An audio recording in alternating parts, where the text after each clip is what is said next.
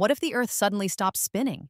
Instant chaos would erupt. Everything on the surface would be hurled eastward at over 1,000 miles per hour. Imagine buildings, trees, and even people flying through the air as the ground beneath them halts. Next, massive floods would follow. The oceans would surge over land, unleashing colossal tsunamis that could engulf entire continents. Cities would vanish beneath the waves in moments. And the winds? They would be unlike anything we've ever experienced. The atmosphere would whip into a frenzy, creating winds stronger than the fiercest hurricane, tearing apart everything in their path. But it gets crazier. If Earth stopped completely, one side would bask in endless sunlight, while the other would be plunged into perpetual darkness. That means 6 months of scorching days and 6 months of freezing nights. The climate would collapse.